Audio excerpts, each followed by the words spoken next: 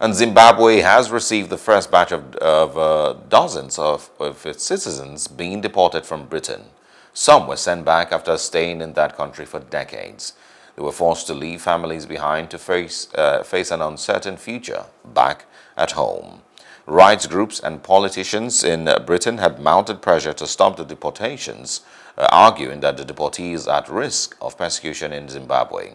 The first group of deported Zimbabweans were people convicted of committing crimes in Britain. The United Kingdom says it has a right to deport foreigners who commit serious crimes after they serve out their sentences.